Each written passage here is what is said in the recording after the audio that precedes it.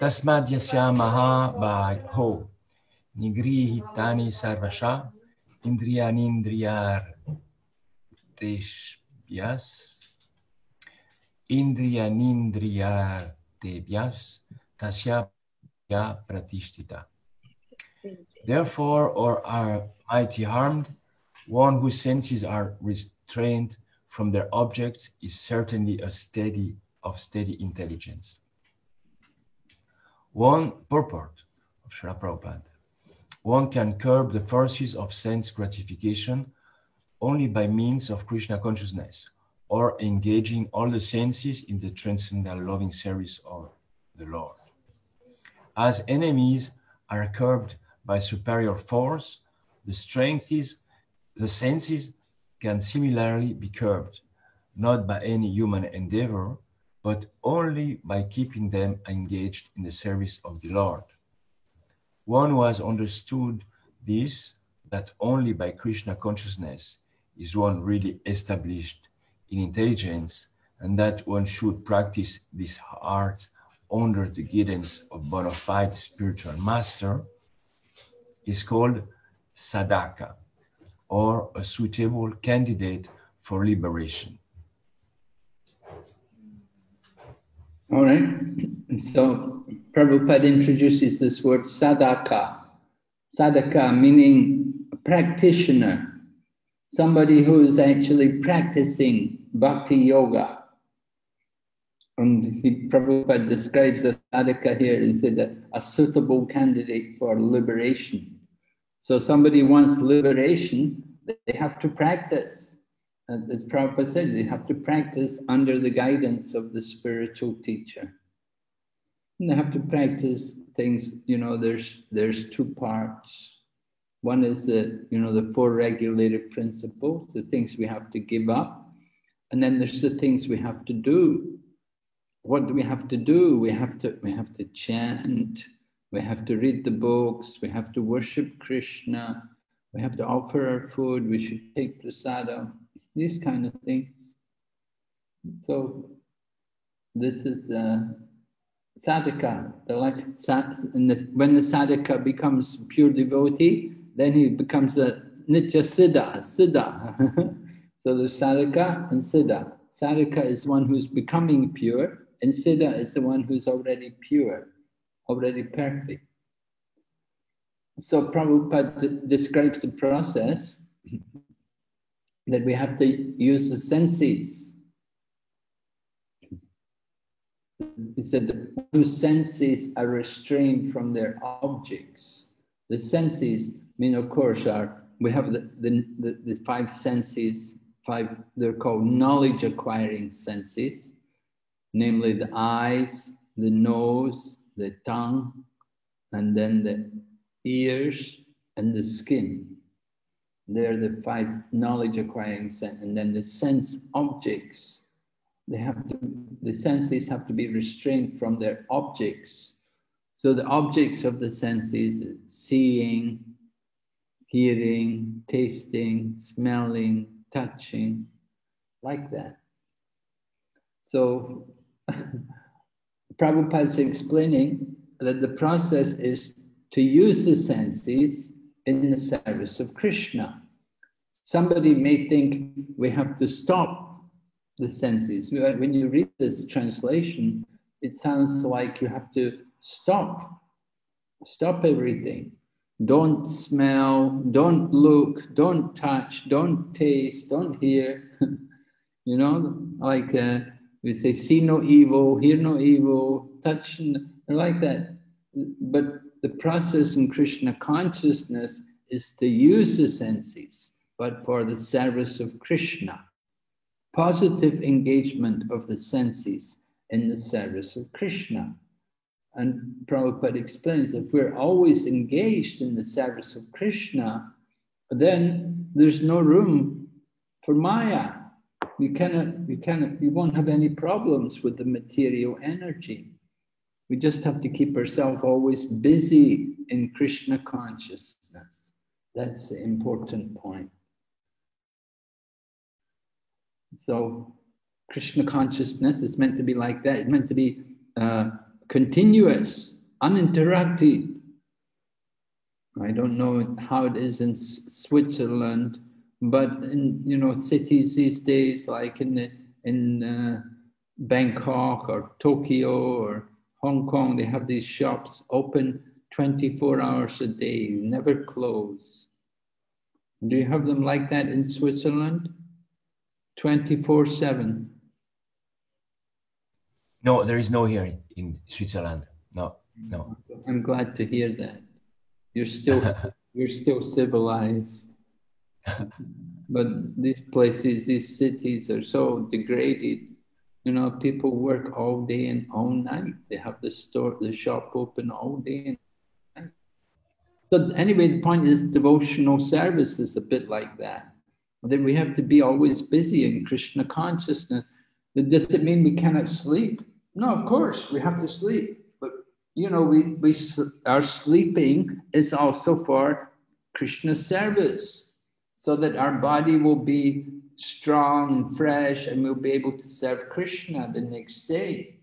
That's the idea. If you don't sleep, then you'll become very tired and you'll collapse one day, you just fall down, so tired. So it's important to get some rest. And so that's not against devotional service. It's also in order so that we can serve Krishna. And we don't say don't eat, but we say eat Krishna prasadam. Everything in relation to Krishna, right? Use the senses for Krishna's pleasure.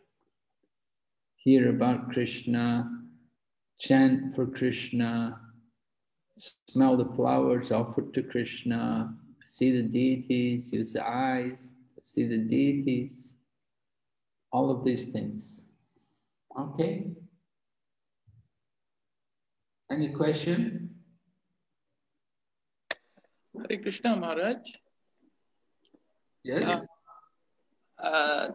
Now let's say now the senses are all engaged in Krishna consciousness. That means they are doing activities in Krishna consciousness, all the senses, and the intelligence is also somehow in Krishna consciousness, because we are following. We are in Krishna consciousness now. But what about the mind? The mind seems out of control. It seems like it seems to be independent. It seems like working on its own. Like how do we control that? It seems like to be out of control. Well, the process is that we use intelligence to control the mind. The mind certainly has desires. That's generally how the mind acts, that our desires come from the mind, from the mental platform. So we have to control these desires by using our intelligence. The mind may say, eat this, the mind may say, go there, do that, but the intelligence stops us. The intelligence will say, no, don't do that. No, don't do that, it's not good. The intelligence is the ability to discriminate, to distinguish between what's good and what's bad, what's right and what's wrong. So we have to use the intelligence. It's that higher than the senses is the mind. The mind can direct the senses, but above the mind is the intelligence. And the intelligence is seated next to the soul. So the intelligence gets some help from the soul because it's seated next to the soul, described like this in Bhagavad Gita. So it's important for us to have, when I speak of intelligence, I don't mean like a material IQ, you got a degree or you're a PhD. I don't mean that kind of intelligence, but I mean intelligence to distinguish, the good and the bad, to know what is proper, what is moral, what is honest, what is legal. Intelligence to guide us in Krishna consciousness, to follow scriptures, to act according to scripture, according to Krishna's direction. So that's how our intelligence should be trained. We have to cultivate that intelligence by hearing Bhagavad Gita. by hearing the Bhagavad Gita and by chanting also, by doing japa every day, it helps us to develop intelligence to control the mind. Yeah? You understand now? Yes, Maharaj. Why is the mind such a difficult thing to control? Is it because, like, from time immemorial that I've acquired so much of material desires and material things in myself that the mind does not want to give it up? Yes, it can be. The nature of our mind is certainly influenced by our past activities, our previous life, the type of environment which we've been brought up in, and the association which we have. All of these things influence our mind, the mental thoughts. You associate with people, you're influenced by them. So they influence our thinking.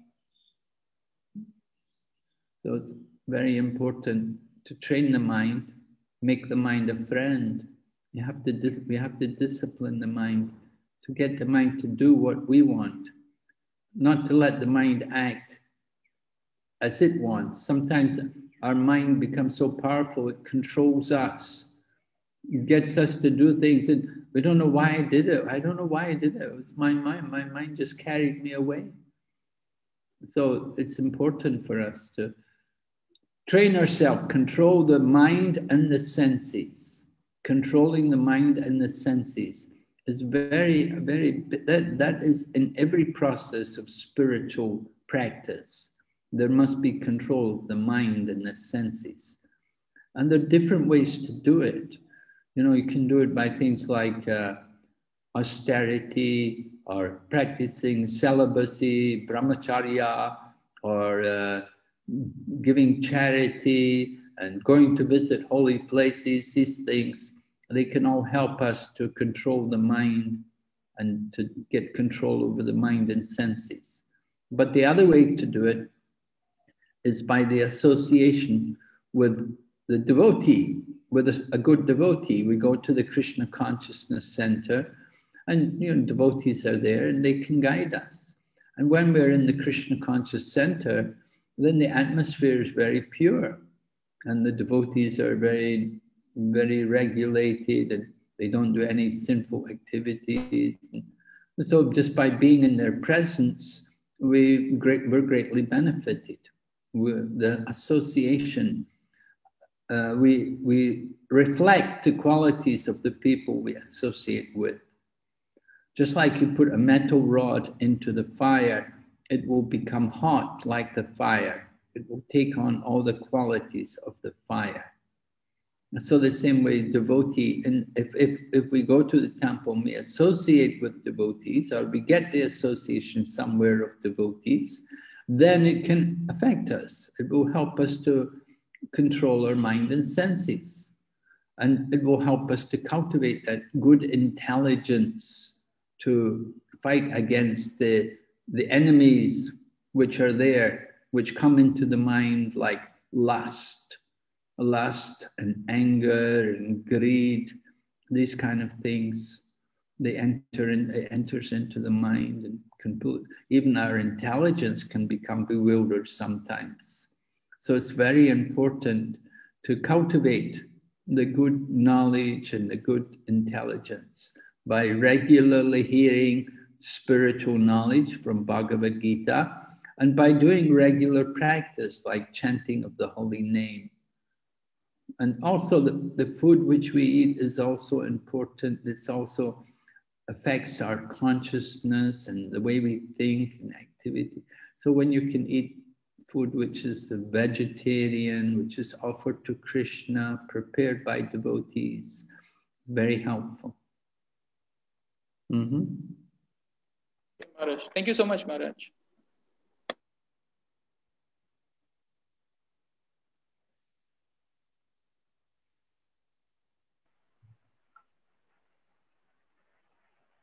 Tanmay Prabhu, do you want to read 2.69?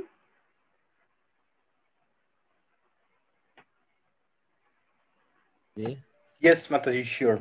Thank you. Hare Krishna. Ya Yanisa Sarvabhutanam Tasyam Yagarti Samyam Yasyam Yagrati Bhutani Shanisha Pasyato Mune.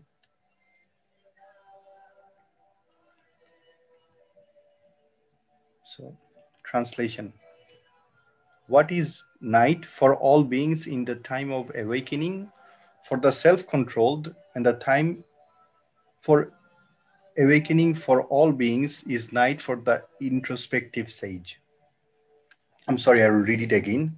What is night for all beings is the time of awakening for the self-controlled, and the time of awakening for all beings is the night for the introspective sage. Purport by Srila Prabhupada. These are two classes of intelligent men. There are two classes of intelligent men. One is intelligent in material activities for sense gratification, and the other is introspective and awake to the cultivation of self-realization. Activities of the introspective sage or thoughtful man are night for persons materially absorbed. Materialistic persons remain asleep in such a night due to their ignorance of self-realization. The introspective sage remains alert in the night of the materialistic man. The sage feels transcendental pleasure in the gradual advancement of spiritual culture, whereas the man in materialistic activities, being asleep to self-realization, dreams of varieties of sense pleasure, feeling sometimes happy and sometimes distressed in this sleeping condition. The introspective man is always indifferent to materialistic happiness and distress. He goes on with his self-realization activities undisturbed by material reactions. We have a very nice verse comparing the devotee to the materialist. And we can see how our lives are so different. One who is a devotee and one who is a materialist, they just have very different consciousness, very different moods, very different kind of timetable or way of living. The lifestyle is so different. Therefore, Lord Krishna says, what is like day for the devotee, that is night for the materialist.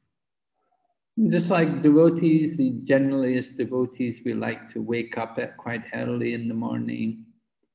You know, if you have a temple nearby, you know, devotees in the temple, they will be up maybe by 4 o'clock and they have Mongol Aarti by 4:30.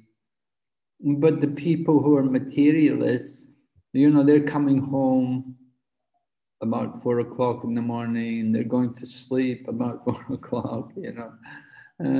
They go to sleep in the late morning, in the morning, early morning, and they wake up very late in the day.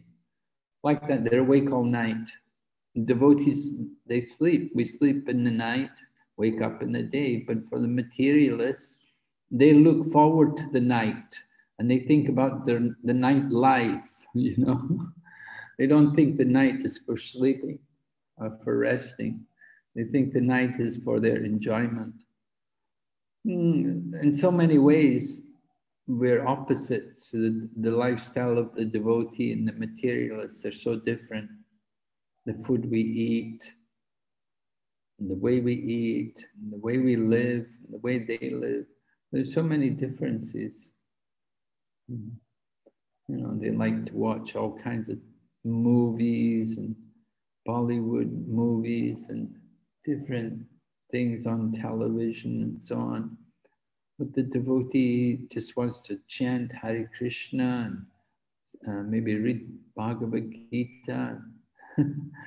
It's so different. Everything's so different for a devotee. between the devotee and the materialist. So Lord Krishna has compared the two paths. One is like, what is our night is their day, and what is our day is their night.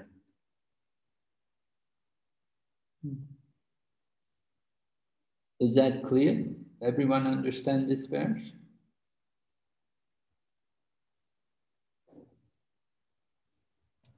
Yes, Yes. I understand. Yes.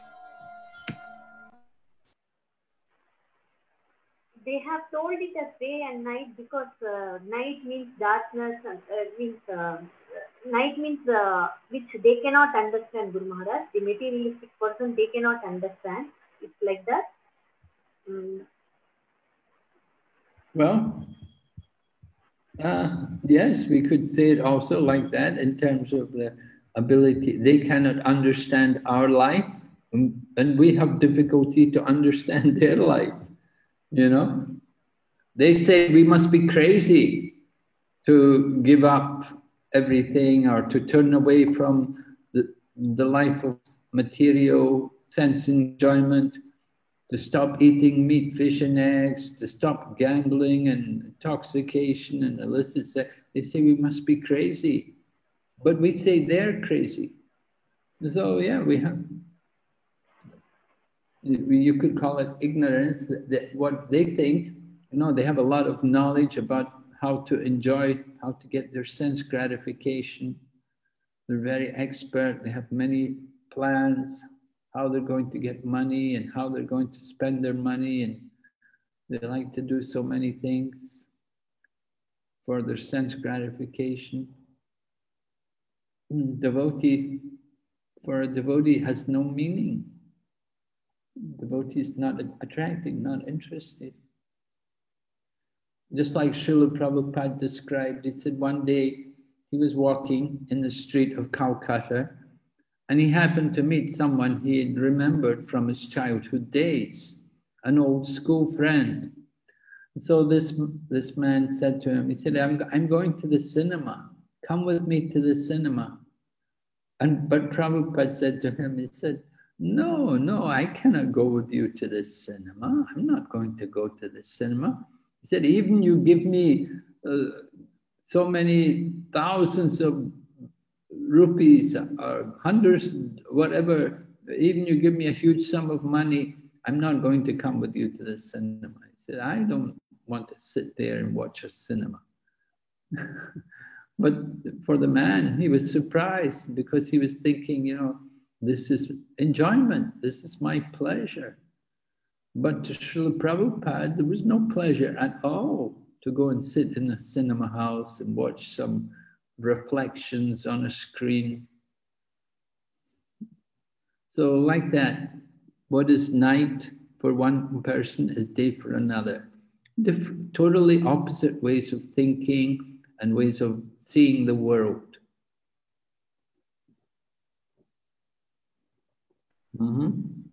Yes, Guru Maharaj.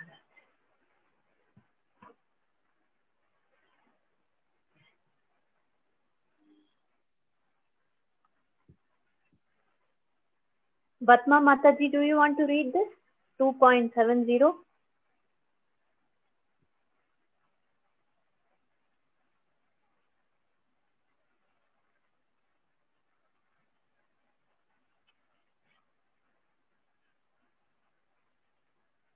आपूर्यामाणम् अचलप्रतिष्ठं समुद्रम् आप प्रविश्यन्ति यत्वत् तद्वत् कामयम् प्रविश्यन्ति सर्वे शान्तिम् आप्नोति न कामकामी.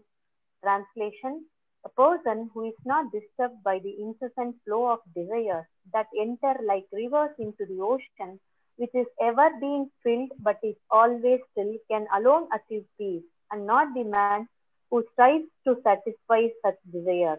Purport: although the vast ocean is always filled with water, it is always, especially during the rainy season, being filled with much more water. But the ocean remains the same, steady. It is not agitated, nor does it cross behind the limits of its brink. That is also true of a person fixed in Krishna consciousness. As long as one has the material body, the demands of the body for sense gratification will continue. The devotee, however, is not disturbed by such desires because of his fullness. A Krishna conscious man is not in need of anything because the Lord fulfills all his material necessities. Therefore, he is like the ocean, always full in himself. Desires may come to him like the waters of the river that flow into the ocean, but he is steady in his activities. And he is not even slightly disturbed by desires for sense gratification. That is the proof of a Krishna conscious man, one who has lost all inclinations for material sense gratification, although the desires are present. Because he remains satisfied in the transcendental loving service of the Lord, he can remain steady like the ocean and therefore enjoy full peace. Others, however, who want to fulfill desires even up to the limit of liberation, want to seek of material success, can never attain peace. The fruity workers, the salvationists, and also the yogis who are after mystic powers are all unhappy because of unfulfilled desires. But the person in Krishna consciousness is happy in the service of the Lord and he has no desires to be fulfilled. In fact, he does not even desire liberation from the so-called material bondage. The devotees of Krishna have no material desires and therefore they are in perfect peace.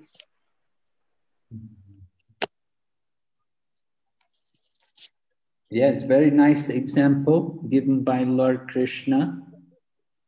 Just like the rivers enter into the sea, but the ocean itself remains always still. So comparing these rivers to the desires entering into the mind, because we have a material body, because we have material senses, and because we're conditioned also, so desires are going to be there. But even though desires come in the mind, we don't act. Right? Described here, a devotee, he's peaceful. He doesn't need anything. He's not anxious for anything. Other people, they all want something. And some people want material sense gratification. Some people want liberation. Some people want yogic powers. They all want something. Bhakti, mukti, siddhi, kami, sakale, ashanta. You know, none of them are peaceful. Krishna bhakti niskam saisha shanta. But a devotee, he's peaceful because he has no material desire. He's happy just to chant Hare Krishna and to serve Krishna. And so even though the opportunity for sense gratification comes, he doesn't want it. It doesn't mean anything to him. Because he's happy, he's getting some greater pleasure in serving Krishna, his relationship with Krishna. So a devotee in Krishna consciousness is very careful to avoid sinful activities. Even though these desires come in the mind, we have the intelligence to control the senses, right? We have to have that good intelligence. Just like, you know, the mind may think, oh, there's so much money in the bank, let me rob the bank, you know? So you can if you rob the bank, you know what's going to happen. You know, you're going to get caught by the police and you'll go to jail for a long time. So a devotee is very careful. We use our intelligence. Why should I do that? You know, it doesn't make any sense to suffer. Just be happy, be satisfied with what we've got. And chant Hare Krishna and experience peace of mind, experience the pleasure of the soul. So that is the idea. We want to be peaceful. We don't want to be always trying to get more, try more. Let me try this, let me try that, let me do this, let me go there, oh, the mind can be very restless. So we have to just calm down and be peaceful, want to be peaceful. Just take shelter of Krishna. And think, I'm just going to chant Hare Krishna, I'm going to read the Bhagavad Gita. I don't want anything more. So it's a practice. We have to train ourselves. We have to train the mind to be settled in that way. Then it becomes natural, second nature. So it's a nice example Krishna's giving, an analogy. It's like the rivers enter into the sea. We see the Ganga, Mother Ganga. She has so much water, and the water's all flowing to the sea, and into the water flows very fast. The current in the Ganga is very strong, but the sea still remains calm. The sea doesn't get overthrown by all the water entering in. And so we should keep our mind also, even though so many thoughts come in the mind. Just neglect the mind. That's the point.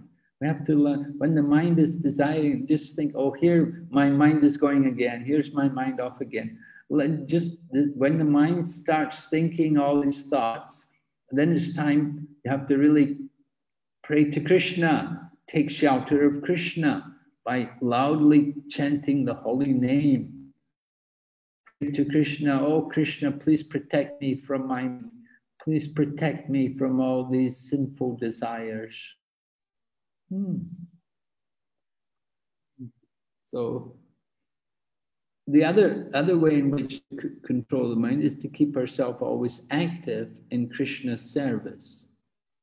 So one way is, you're trying to pray to Krishna to help you not to listen to the mind and all its thoughts and desires. And the other way is to keep yourself always busy in Krishna consciousness, doing service for Krishna. And then we're safe.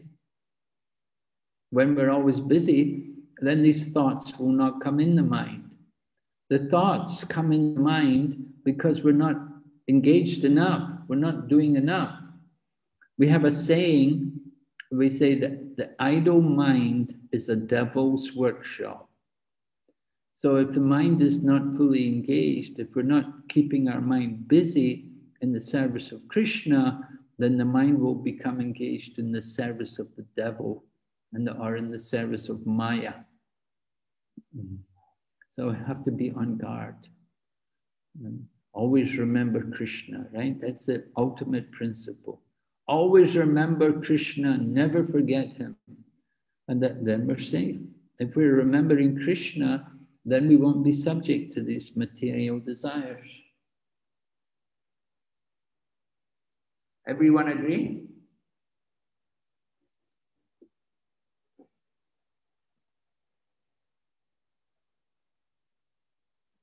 Everyone agree? No response. Yes, Guru Maharaj. Yes, Guru Maharaj. Yes, Guru Maharaj. Hare Krishna.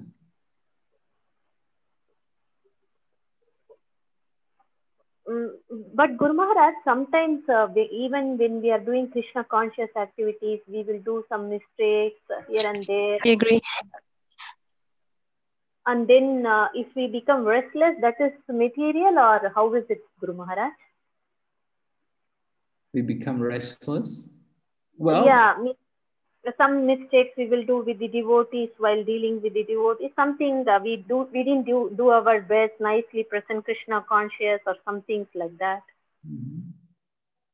Well, we should always want to try and improve our service. Yeah, it's good. It's good to see our mistakes and think how we can do better. It's very nice. You don't want to be thinking I did everything perfect. You should always want to see our own faults and think, I didn't do this, I didn't do that, I didn't do so well. I hope I try to do better next time. That's very good. It's a good attitude. If we're thinking I did very good, very nice, everything perfect, no, that's not very good. But if we're thinking I didn't do very well, I've got to improve, that's good. We want to try harder and do more for the service of Krishna. Yeah? So restlessness, Yeah, restlessness, the agitation of the mind. The mind, that you have to control the mind. You have to be steady. And we have to know what is our proper engagement. The mind always wants to go here and there. You have to control the mind and just fix it to serve Krishna.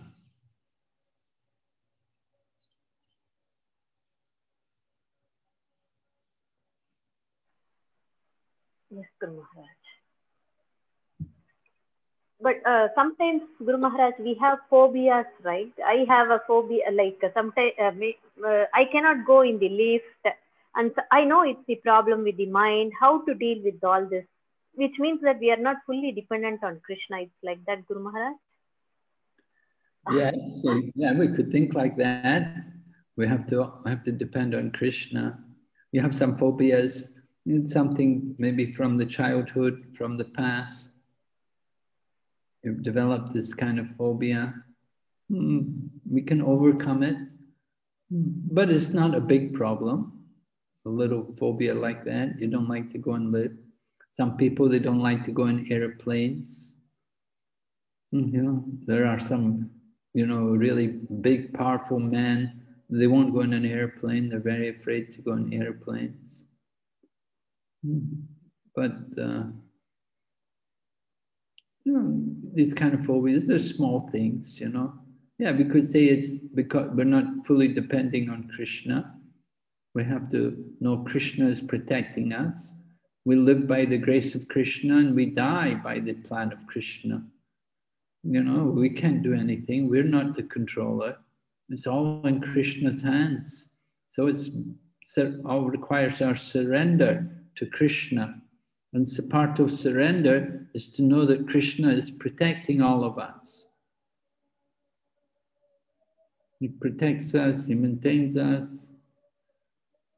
We have to just simply surrender to him. So again, these phobias, it's the mind. The mind is out of control. We develop this, I'm afraid of this, I don't like this, I don't like that. This is the nature of the mind. So many other people, they go in the lift. So many other people, they fly. Why shouldn't you? Why shouldn't I? We have to simply detach ourselves from all of these situations and take shelter of Krishna.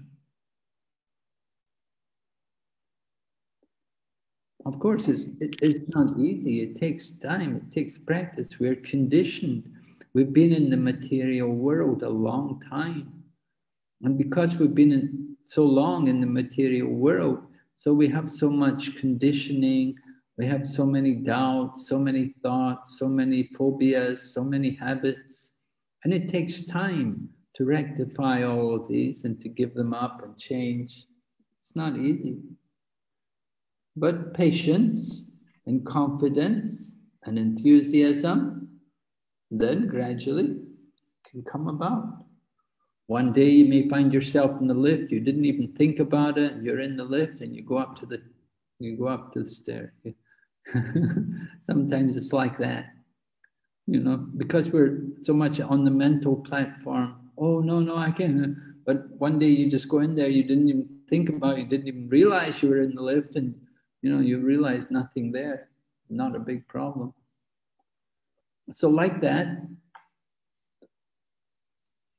phobias, these things can be a problem for us, but we want to be conscious. We want to be Krishna conscious. Some devotees say, first become conscious and then become Krishna conscious. Some people are not even conscious. You see, they just do things mechanically and sporadically. And they're not even conscious that they're doing it. They're not even conscious that, they have bad habits, or they're using bad language, or they're living in a very impure, contaminated place. They don't even think about it. They have no consciousness. So first people have to become conscious, and then they have to go on and become Krishna conscious. It's the highest level of consciousness. Right? Yes. Guru Maharaj, I have a small question. So during some puja we perform to Krishna, we may do some mistakes, right? Maybe forgetting to offer prasadam to Krishna or giving arti at the end. Some small mistakes will be considered as some sins. No, Krishna considers your devotion. That what was your mood in doing this? If you had the mood of devotion, that you wanted to offer something to Krishna, that's the important thing. Krishna is not so much concerned about all these different rules and regulations, but he likes to see that mood of genuine devotion. We see Putana, Putana came with poison on her breast, she wants to kill Krishna. But Krishna just, she wants to feed me, she wants to be my mother. And so Krishna took her back to Godhead. So these kind of things, so certainly you're making an attempt with devotion to worship Krishna. Maybe you did things in a little different way from what they're usually done. But the important thing is you did something, you offered something to Krishna. That's the important thing. Krishna sees that you made this attempt to serve him, to please him. So certainly it's very nice. Krishna is very happy. He will bless you for making this attempt. At the same time, we don't want to go on all the time and take advantage and just do everything the wrong way, just do everything as we like. We try to do everything in a manner according to the prescribed rules, the different rules and regulations. That's also good for us. And it pleases Krishna when he sees that we're sincerely trying to follow everything, to do everything properly. But he understands also, somebody's, not so experienced and they do something a little wrong. Krishna knows everyone's heart. Krishna knows what's happening. He understands everything. So I don't think you have to worry about any kind of offense, because your devotion would overcome any of these offenses. That's the important thing, the devotion. The genuine attempt to please Krishna. All right? Thank you, Guru Maharaj. Hare Krishna. Hare Krishna Maharaj. Most of us are being controlled by the three modes of material nature, and in the same time, they have this minute independence.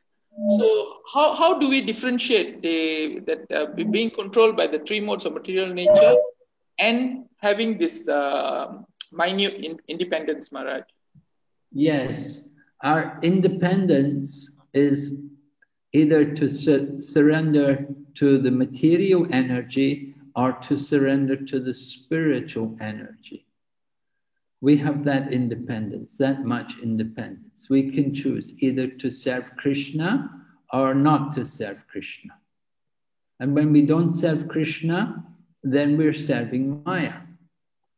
So in both cases, we're controlled. It's interesting that if we surrender to Krishna, Krishna controls us. And when we surrender to Maya, then Maya controls us. We're never free. But our independence is to choose. Where do we want to serve? Do we want to serve under Krishna or under the material, under the Maya? That's our free will. That's our choice. And once we make that choice, then that's it. We come under the material energy, and then it's arranged. Either we're in the mode of goodness or passion or ignorance. It will depend on our samskars, on our vasanas, on our mental conditions in the past and so on, will place us in a particular situation of the modes of nature. But we're not free. The free will is only to choose. Krishna or Maya.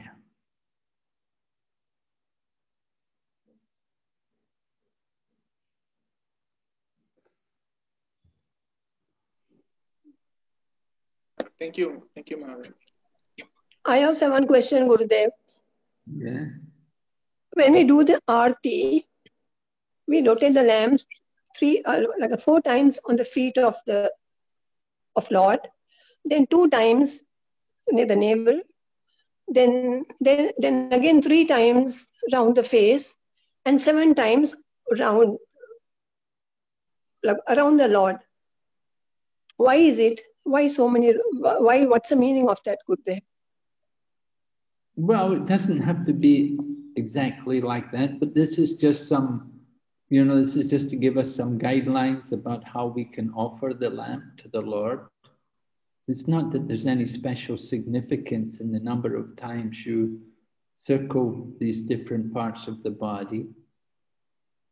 It's just to help us to know roughly how we can offer something to the Lord. Although generally we offer something first of all to the feet of the Lord. We begin our meditation. Okay. We begin the meditation from the feet, right? Because the Lord is the supreme. He's the superior, and when we come before a superior person, we bow before them. And so we look at the deity. We look first at the lotus feet of the Lord. And we offer worship there to the feet, and then you come up to the waist of the Lord, then to the face of the Lord, and then the overall body of the Lord. Yeah, this is just to guide us in how we can make an offering, what kind of procedure we should have in offering articles to the Lord. And we do the same when we worship. When we worship Tulsi, it's the same thing. We offer first of all to the root, and then up, and then to the top, like that. Okay, one more question, Gurudev. Now, normally we do the agarbatti first, and then the lamp. After that only we do the bathing, and then we wipe the body. But normally, what I think, maybe I'm wrong, Gurudev, we should bathe first and then wipe and then show the aarti. Isn't it? Most of the temples, that's how they do. Why in ISKCON they show the lamp first, and after that, they do the bathing procedure? Well, we're not actually bathing the deity, first of all. With the conch shell, we take the water, and then we take it round. Yes, but it's not actually bathing the deity. It's just an offering. We're offering the different elements of the nature to the Lord. Okay. So earth, fire, water, air, like that. These are the different elements of the Lord. Okay, so that's what he means. Mm-hmm. Then again, we wipe with a handkerchief, with a cloth. Yeah, but we don't actually wipe, do we? We just simply offer that article. These are different articles. These are different articles which are prescribed to be offered to the deity. Suitable articles to be offered to the deity at the time of worship. So this is a tradition that I don't know which temples you've seen, but I've never seen other temples where they offer the water first. No, not ISKCON temples, Gurudev. Most of the other temples, even the Tirupati, they are also first they put haldi, and then they put milk, and then they bathe. At the end of it, they do the aarti. Well, the aarti, that's what we're doing. We're just doing the aarti. The bathing is done privately, right? But we're just doing the aarti. They blow the conch shell, and they offer the incense. That's the aarti. We only see the aarti. The bathing of the deity is not done publicly usually, unless it's a very special festival. But we're following in the Gaudiya Vaishnav Sampradaya, and they have the different teachings, you know, probably Tirupati, they're not Gaudiya Vaishnavas, you know, they're maybe they're, I don't know, maybe it's from Shankaracharya or maybe it's Sri Vaishnava. But we had the Sri Vaishnavas come to our Tirupati temple and they installed the deities there, Tirupati. Yes. So we don't have any problem with the Sri Vaishnavas, but maybe the other people, the followers of Shankaracharya, you know, they may have their own pujas, I don't know. I haven't associated, I don't associate with them. Okay, good there. Thank you so much. But the Gaudiya Math and the ISKCON, they're all following Chaitanya Mahaprabhu, in the line of Chaitanya Mahaprabhu, they all offered like that. Okay. I've seen in the Gaudiya Math how they do Gaudiya Math Ashram. That came from Bhakti Siddhanta Saraswati. And Bhakti Siddhanta Saraswati, he came from Bhakti Vinod Thakur, and before that, you know, the Vrindavan, in Vrindavan, generally they do it like that. In Vrindavan, they will worship like that. Okay. Thank you, Gurudev.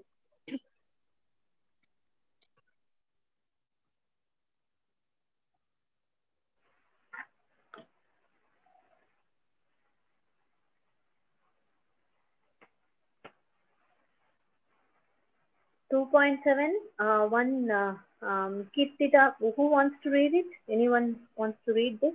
I'll read. 2.7. Yes. I'll read, Mataji. Yes, Mataji. Vihaya kamamya sarvan pumamscharati nispraha nirmano nirahankara sasanti madhigacchati.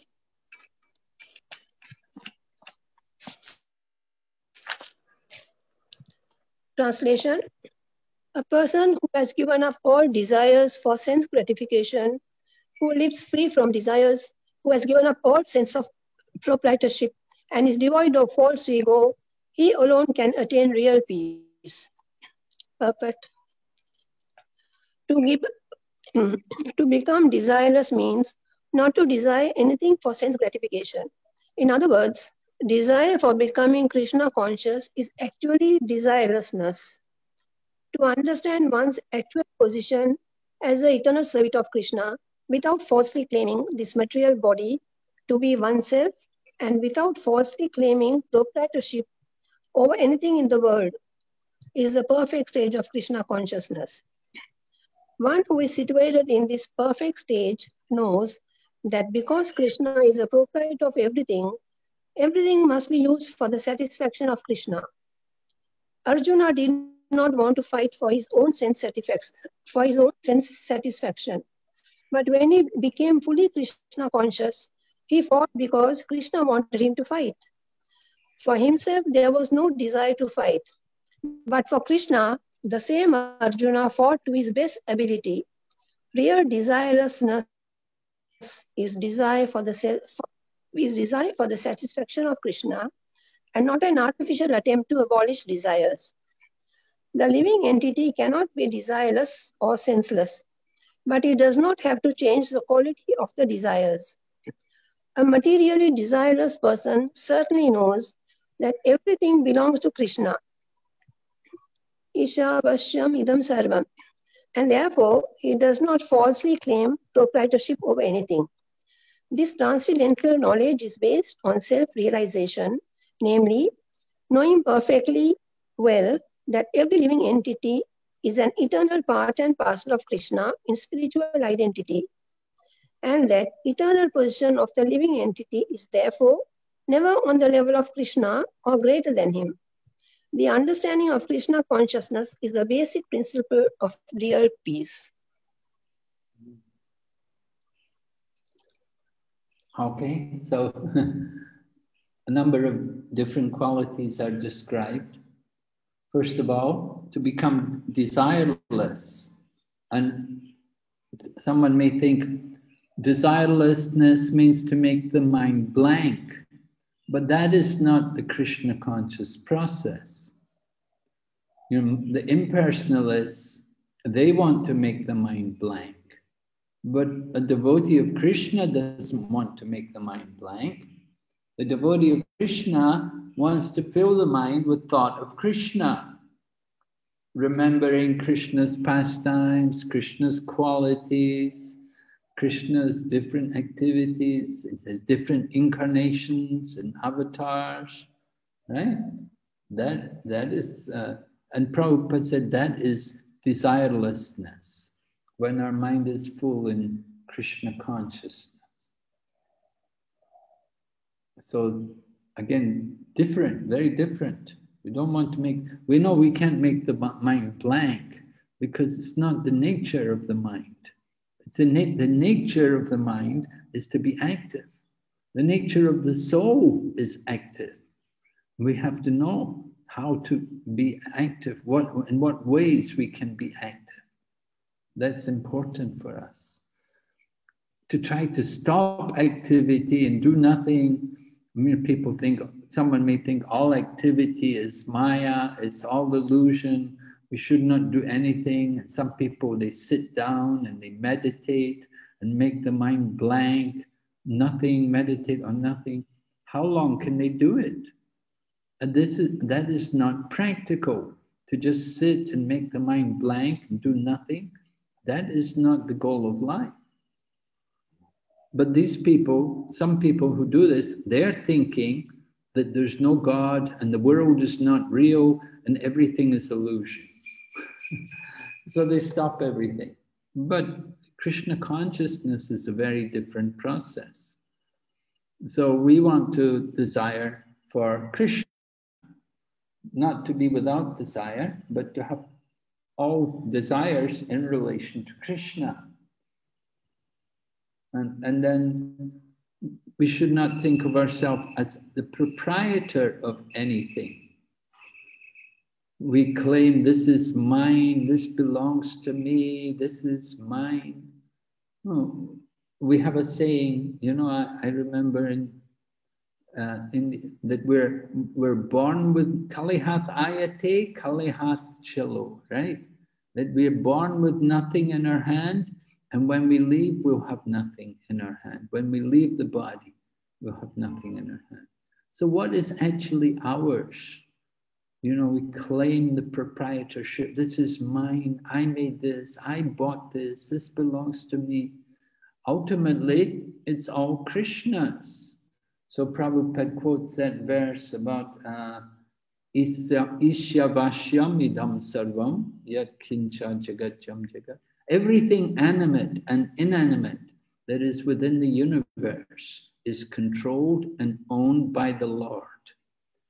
This is the first mantra of the Ishopanishad. Ishopanishad, Prabhupada had translated and wrote commentary on the Ishopanishad.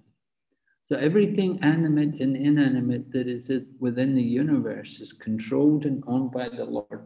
We should accept, therefore, only those things necessary for ourselves, and we should not take more than we need, knowing well to whom it belongs.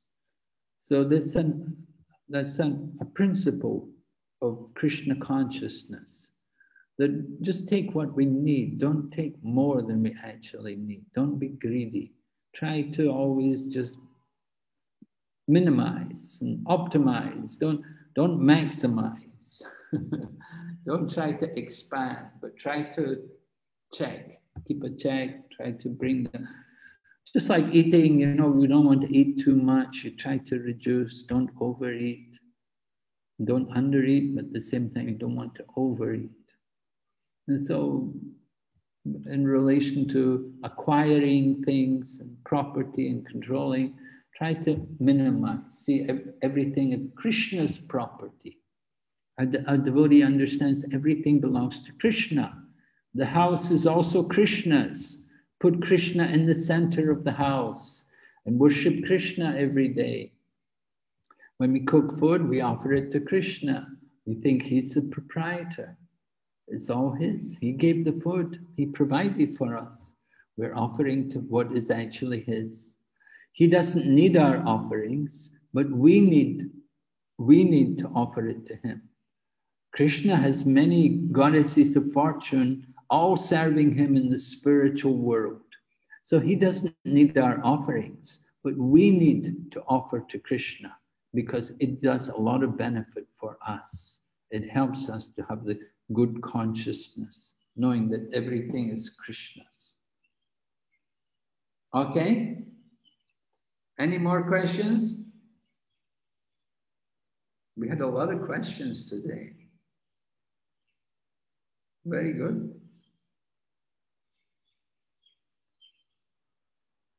All right, maybe we should Hare Krishna now. Yes, Guru Maharaj. We can start with the chanting, Guru Maharaj. There is some chat message. Yeah. There's a chat message, really? What's Krishna, Mata, Udev, Prabhupada were married, so they had. What's that? Krishna, Mahadev, Prabhupada were married, so they had desires because one marries one who loves.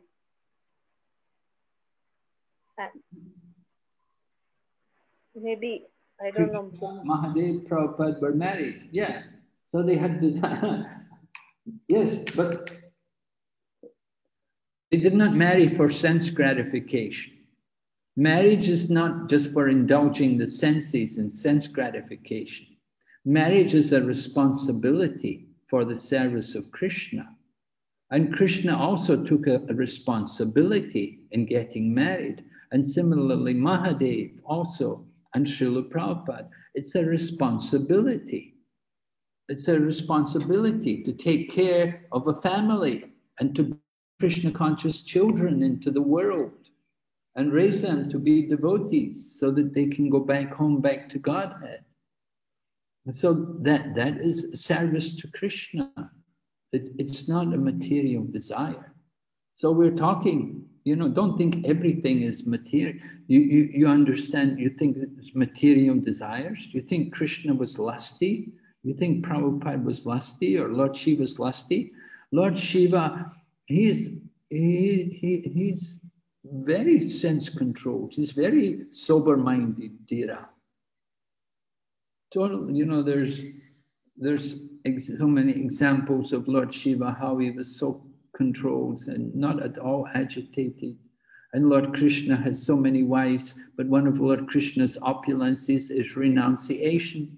He's not attached to any of them. Although they're so beautiful, the most beautiful women in the universe, they're all there as Krishna's wives. But Lord Krishna is not attached to them. But he takes care of them and he looks after them and he keeps them happy. And they have children. That's the duty. Is it clear? Who asked that question? Yes, thank you very much. I understand. Okay, thank you, Simon. Yeah. Good question. Yeah, nice. Nice, Simon. Thank you. All right, we're going to chant japa now. Jai Shri Krishna Chaitanya, Prabhu Nityananda, Shri Advaita Gadadhar, Sri Vasadi Gaur Bhakti.